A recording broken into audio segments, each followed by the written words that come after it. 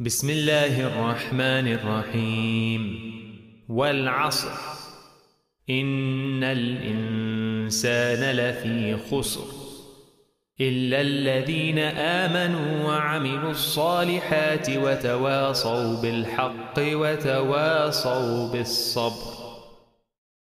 In the name of Allah, the most gracious, the most merciful. By the passage of time, surely humanity is in grave loss. Except those who have faith, do good, and urge each other to the truth, and urge each other to perseverance.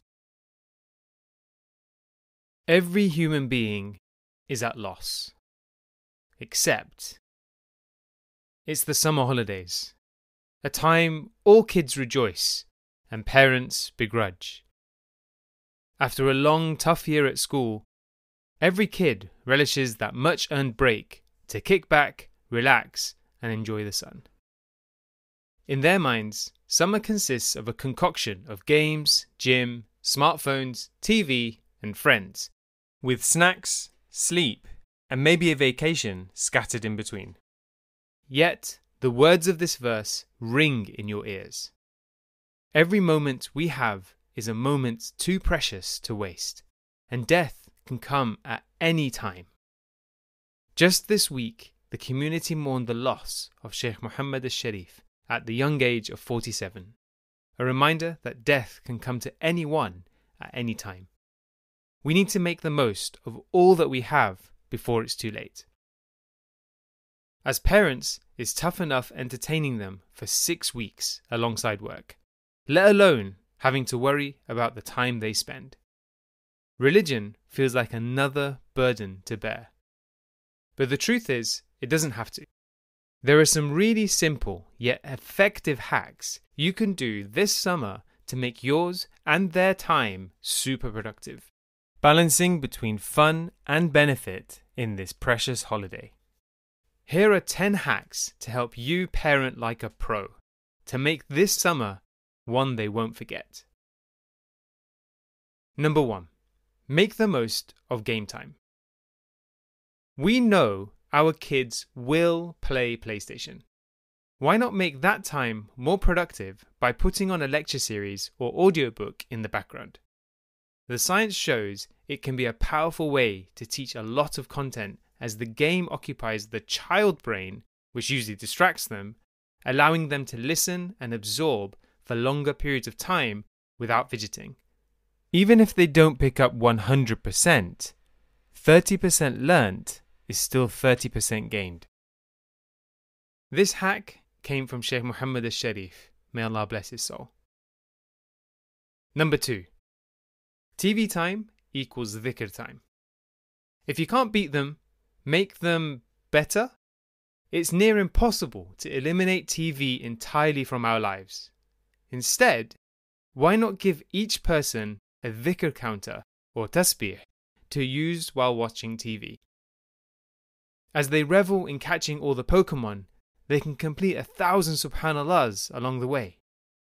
Witness a blessing from your favorite YouTuber? Say MashaAllah. Seeing something haram on Netflix? Your dhikr reminds you to lower your gaze, say Astaghfirullah, and fast forward. It's a wonderful way to instill God consciousness whilst doing something mindless. Number 3. Find new ways to learn. Getting your kids to read a book can be a struggle. So why not ask them to watch a TV series instead? We've all seen the impact the film The Message had on our collective consciousness around the Prophet's story, sallallahu alaihi wasallam, when we were younger. So imagine introducing the next generation to something similar.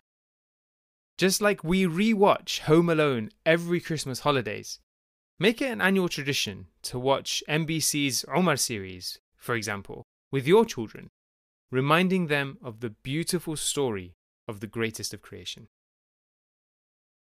Number 4. Set tasks. Create a list of sunnahs for them to complete. Scholars emphasize the necessity of imitating the beloved sallallahu alaihi wasallam in all that he did, even if it's just once in your life. Set this as an aspirational target for them each summer, making a checklist of all the different sunnahs he practiced and marking them as you perform them. We've compiled a list of some of the more well-known ones to aim for, but there are many more you can add to. Join our mailing list to get it. Number 5. Join in. If you want your kids to do something, you have to do it first. Kids love nothing more than seeing their parents take part too, especially with a bit of competition. If you make this summer a set of family targets, it will make their and your enthusiasm and compliance much higher, as you can each hold each other accountable and set rewards for one another too. Assalamu alaikum warahmatullah, this is Talha again from Quran Club. We're going to pause here after the first 5 to give you some time to implement them. Inshallah, next week we'll release the next 5 hacks as well, so 10 in total. The summer holidays can be a really transformative time, especially if used correctly. So really do try and take a couple of these on. It's amazing the impact these small changes can have on the lives of our kids. Jazakallah khair. Tune in next week for the next 5. Remember to share and subscribe. And as always, keep us in your du'as. Assalamu alaikum wa rahmatullah.